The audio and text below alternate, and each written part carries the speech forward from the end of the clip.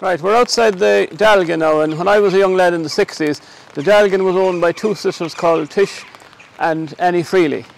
And they were sisters of Paddy Freely, who had a business where McShortons is, and Mike Freely, who had the Central Hotel. Now, they did a thriving business that time, but like every other business, the fair day was the big thing in the bar business. And on the fair day, they had a shed down here at the back and a yard. And a lot of the farmers would keep their cattle in there. And the buyers would come around and view the cattle. Of course, someone had to look after the cattle, and it might happen that a farmer had a neighbour or something helping them out. The farmer would go in for a drink, and when he'd go out to relieve the other men, he'd pay for a drink for the other men, and Annie would give him a cock, or Tish would give him a cock, and he'd give the cock to the men. So when the man came back in, he handed in his cock, and his drink was there for him. And that went on for years and so. Eventually, when the two sisters passed away, their nephew Joe took over this building. He knocked it to the ground, and he built a fine structure that's there today. And Joe ran it for a few years, and then he sold it to a man called Michael Horton, who I think was called the Tudor in that time. And in latter years then, Margaret and Tim Byrne were the owners, and now it's in new ownership. Across the road is the Procol Hall. Now in the 60s there were two main things at Procol Hall. It was a cinema. Of course we didn't call it a cinema that time. We said we were going to the pictures. And the other thing was the snooker and the billiard hall. Now the pictures were on a Sunday and a Monday night. They were the only two nights. On a Sunday and a Thursday night, you could go to the pictures down in the Star Cinema. The man inside taking the money was a man called Jim Cox, who wouldn't let his own mother in without paying. I remember one time myself and Michael O'Connell were supposed to serve a station out the country. And that time if you were serving the station in the country, not only did you get the day off, the half day off school in the morning, but you also got a fine breakfast with the priest out in the country house, and maybe a few bob as well. And the particular day we were supposed to serve the station for some reason was called off, and the mass was held in the church.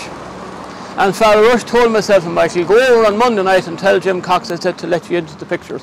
So we went over anyway, we told Jim, and begrudgingly he says, go on. So being right meant we decided we'd go up to the balcony. Now there wasn't 10 people in the balcony, the film wasn't on 10 minutes, and Jim lands in and he comes up downstairs. So we were two disappointed young men at that particular night. I do remember when My Fair Lady was opened, I think it was the mid-60s. I think there was 5 nights of that. It was packed every night, the hall that time for the cinema. The man that was showing the pictures in the projection room was Bill Eagney from Clare Street. The snooker and billiard hall, the original hall was downstairs. It was this room here. Cyril O'Malley, Willie Murphy, Cyril Coyne, they were all brilliant billiard players. Billiards was more game that time, and the snooker kind of took over them completely. The other thing that happened, a few games of cards in there. In latter years then, it went upstairs. Kevin Barry was the mainstay of that time. Kevin would get everyone to join the club. Unfortunately then, a lot of vandalism took place, a lot of the equipment was broken and so on, and eventually the table was sold, and that was the end of the snooker hall in Ballyhaunis in the Procol Hall. Other things then, obviously there was concerts and plays and all that, but the main thing I remember was the pictures and the snooker hall. They were the big things. Right, across here now was where the Tighe brothers, there was Mike and Joe and Paddy, and they ran a shoemaking business, and they also did a lot of cobbling and so on. I used to love going in there. The smell of the leather and the polish and everything was an absolute beautiful smell. I'd say you could get high in it if you stayed there long enough. Like. They ran a very busy business that time. And when you go in to collect your shoes, they'll have your name will be written in white chalk on the bottom of the shoe and how much you owed. Of course, as people got more, earning more money and so on, the trade began to die away because people bought new shoes rather than getting shoes repaired, and eventually the business, Mike died first, I think, and then Paddy died, and Joe sort of retired then. And that building then was the first permanent home, as far as I know, to the credit union. Credit union had a temporary office up the town there, but this was the first permanent place they had, and it's now owned by Eddie Mulligan, who runs his very good, busy picture framing business. This was the home of, in the 60s, of Mike McGreal. Now Mike was a place where we all did a lot of shopping in because Mike sold lucky bags. And the lucky bag was a big thing. I think it was about 2p or 3p in the old money for a lucky bag. But the big thing about the lucky bag is that if you got the lucky number, in every box of lucky bags, there might be 20 or 30 bags put in. If you got the lucky number, then you got a special prize. And the special prize usually was a cap gun and a roll of caps. So you'd be going around shooting everyone for the rest of the day.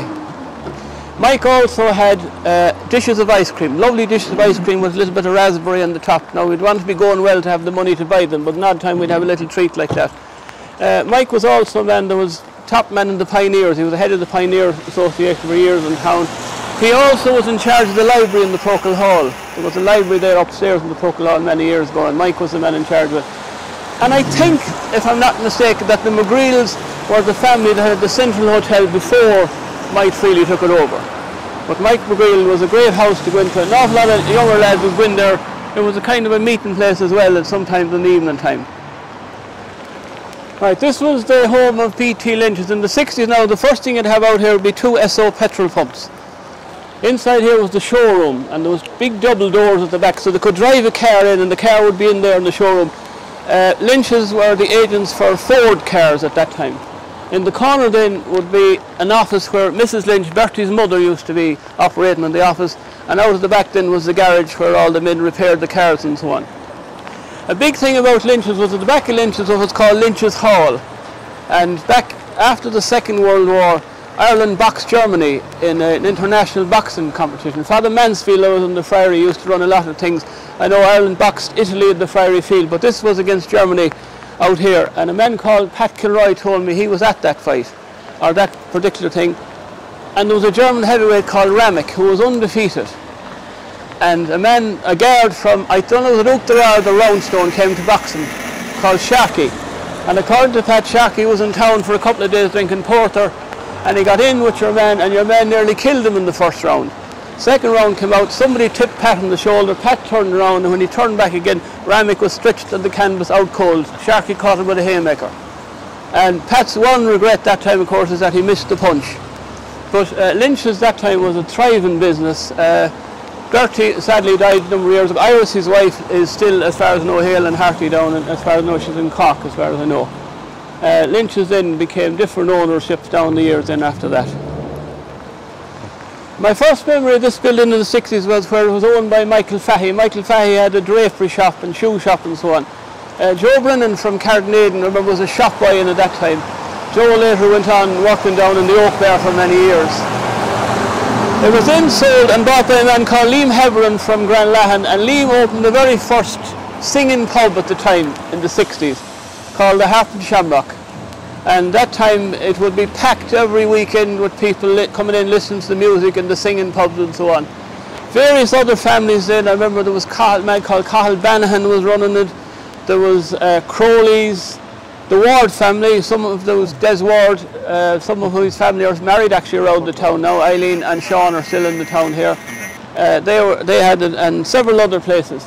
Eventually then Billy Nestor came along and took it over, and Billy knocked it and built Billy's nightclub. And Billy's nightclub was flying for a good many years.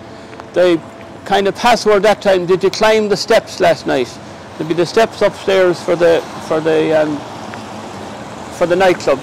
Francis Kinney then had a restaurant in the downstairs part that time as well. And there was also a kind of I forget the name of the man that had a shop in there where they had all sorts of gambling machines and so on. Billy eventually got out of the business here and he sold it on to different people then had owned it, and now at the moment it has been closed for the last, well, with the COVID it's been closed, but it was even closed for a while before that. I think it's a Bulgarian that might own it now, nobody seems to know at the moment, but at the moment it's closed. This building here, my original memory was that Conor Flynn was over the door. Conor Flynn apparently was a big businessman in Ballyhaunis. I have memory of his two sons, Jimmy and Paddy. They were two small men. They had a shed and a field down the Doctors Road where Peter Cugnon's house is now. And every evening they'd walk the cow up and down in here at the back of the shed to milk the cow. When they passed on, Paddy Ryan bought this, Paddy and Josie Ryan, and they opened the very first VG store in the town. It was a big thing that time, a massive thing that this VG was coming to town and so on. After a number of years then, Paddy and Josie moved their premises up the road there a little bit further up the street to a bigger premises, and eventually then they built a big place there at the back of the church where the Super Value stands now.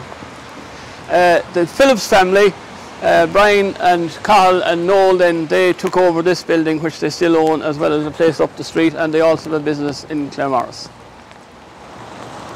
Right, this is Dillon. Dillon's was one of the busiest businesses in Ballyhaunis for many years.